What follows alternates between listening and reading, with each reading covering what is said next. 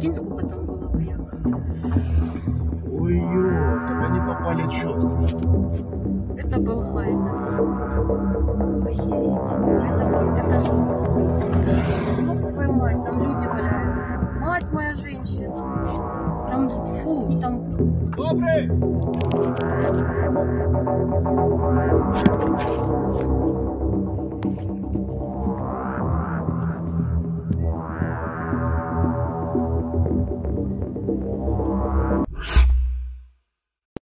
Russia said it could turn Poland into radioactive ashes and threatened the US. Any US attack on Russian targets in Ukraine would automatically trigger a world war, former Russian President Dmitry Medvedev has warned. The official, who currently serves as deputy chair of Russia's Security Council, made the remarks after Polish Foreign Minister Radoslaw Sikorski claimed Washington had threatened to conduct such a strike should Russia use nuclear weapons in Ukraine.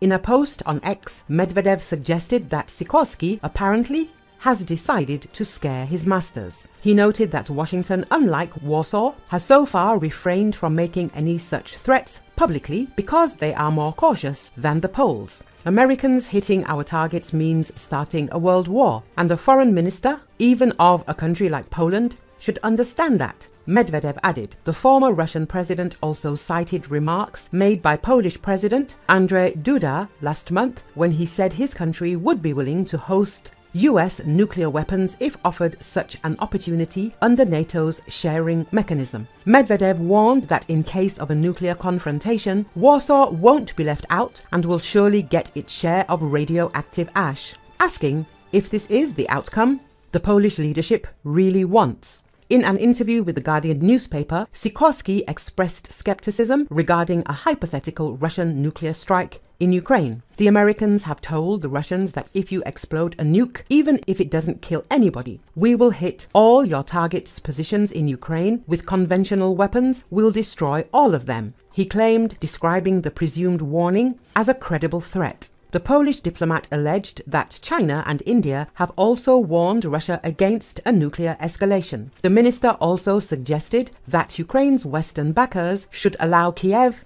to use their weapons to strike military targets on Russian territory, as apart from not using nuclear weapons, Moscow does not limit itself much. According to Sikorski, the EU should not be afraid to escalate the situation and should not impose limits on itself regarding the Ukraine conflict so that Moscow is left guessing what the next step will be. Iran for the first time supplied Russia with the latest aerial bombs for attacks on Ukraine. For the first time, Iranian authorities supplied Russia with the latest aerial bombs for attacks on Ukraine. This was reported by Build Open Data Analysis expert Julian Repka after studying video footage from the Kursk region where a heavy Iranian Quds Mohajer-6 drone crashed.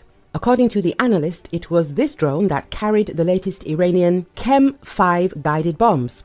It is noteworthy that in Iran itself they were adopted only 5 years ago. Apparently the drone was supposed to attack the Sumy region, but for an unknown reason it fell, Robka noted. Before this incident, Russian occupiers had not used high-precision Chem-5 in Ukraine. According to Robka, their use indicates a new level of military cooperation between Tehran and the Kremlin. It became known that the invaders lost one of their reconnaissance and attack drones of the Mohajer-6 type purchased from Iran. Then Defense Express, citing Russian public pages, reported that the fall occurred in the Kursk region. Previously, Iranian media claimed that these smart bombs, depending on the flight altitude, can destroy targets at a distance of 12 to 20 kilometers, and there is also an unknown type of this bomb, the range of which has been doubled to 40 kilometers. It remains unknown how many reconnaissance and attack drones of the Mohajer-6 type may be in service with the Russian occupation forces. It will be recalled that the Russian Federation will receive these UAVs in the summer to autumn of 2022. As previously reported by the Defense Express, the Iranian Mohajer 6 drone is 75% assembled from foreign components. About half are made by US companies and another third are Japanese. There are also components from China, Germany and even Israel. At the same time, we now have a case where Mohajer 6 fell directly in the Russian Federation, and here we can cautiously assume that the enemy probably has and is probably implementing plans to use these drones to support their offensive actions in the Kharkiv region, or even to launch strikes on the Sumy region. And also, of course, intelligence and surveillance.